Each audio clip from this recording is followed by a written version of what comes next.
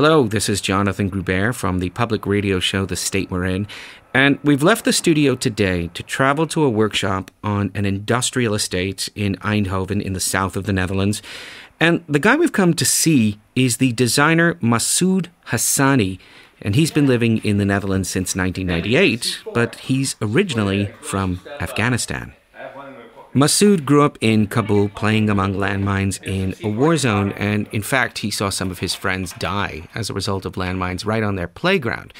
And this stuck with him all his life, and so now he has invented something called a Mine Kafon, which is a wind-blown ball that rolls around on minefields. It blows them up. It falls apart easily, but it can also be put together easily.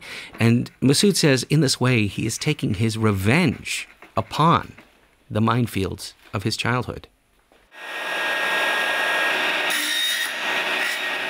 My name is Massoud Hassani. I was born in Afghanistan originally. I'm living for a few years in Holland, and I have been studying here and living here.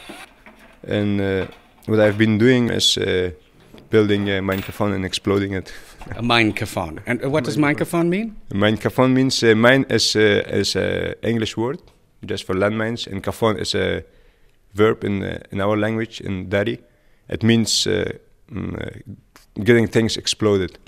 To explode. Yeah, to explode, exactly, yeah. So this thing that you're making here is a mine exploder. Yeah, so if it runs over a landmine, there will be enough pressure on the anti-personnel mine as a human weight, and then it's going to blow up. So this thing runs over anti-personnel mines and explodes them? Yeah. Would you just describe it for me and tell me what it's made of? It's made from a few parts. So you have the big central core in there. It's a big black center core with some gray sockets in it? Yeah, you can screw all these bamboo poles in it. So every leg is made from bamboo, and then a round foot with a suspension in it. So that works as a human foot. It imitates the motion of a human foot. Yeah.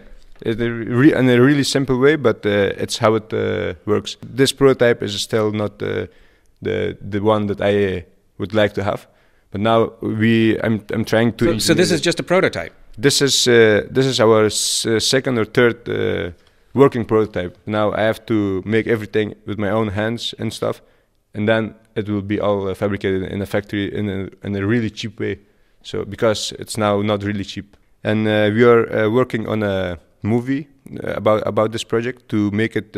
It's a really short movie to show how things work, because sometimes people just imagine it, but now we just want to show how the real thing works, and then if it gets exploded, how far is it going to explode? Because sometimes people think it's gonna break totally apart, and if you're standing next to it, you will get hurt. But it's not like that. So it's kind of absorbing the impact, and then you want to show how durable it is. Yeah. So the durability, and then how effective it can be. Let's put it together, because I've got a few questions to ask you about it when it's kind of put together. So.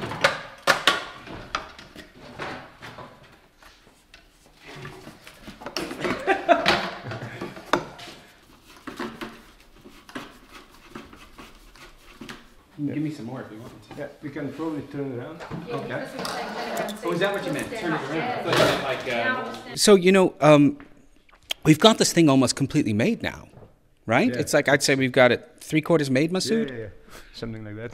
Okay, so we know what its purpose is. Yeah. It's meant to explode landmines. But can I ask you, it's kind of beautiful. Do you see it maybe also as a work of art? When I was building the thing, I was just thinking about working and so on. You were just thinking practically, not in terms of aesthetics. No, not really. So I thought make it a round ball with poles and stuff. So finally, when I made it, it looked like this. So I was surprised. When you look at this thing, all completed, ready to roll, ready to do its job, but also looking at it the way it looks, what goes through your head? If I see it from the other people's eyes, not my own, then the expression that they have is like, if it's totally made, then it's like, if you see it from far, then you don't know what it is, So you're kind of going towards it, and you're asking yourself, Is this the art piece? That's probably the first question. Then you will hear, no, it's rolling. Then the second thing, oh, it's the whole thing can move, you know. Then you will say, yeah, it's meant for deserts where there are a lot of explosives and so on. So there are a lot of surprising layers. But let me just stop you for 1 second. I want you to stop thinking about what other people think. Yeah. Okay? What do you feel?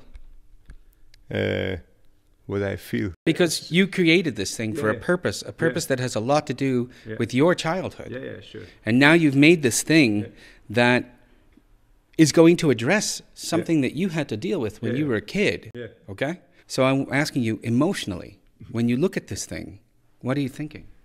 To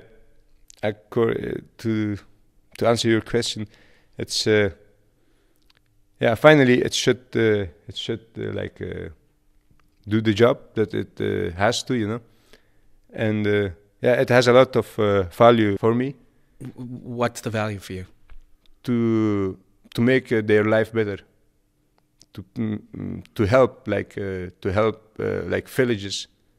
villagers, and then they can walk around without any fear in their head.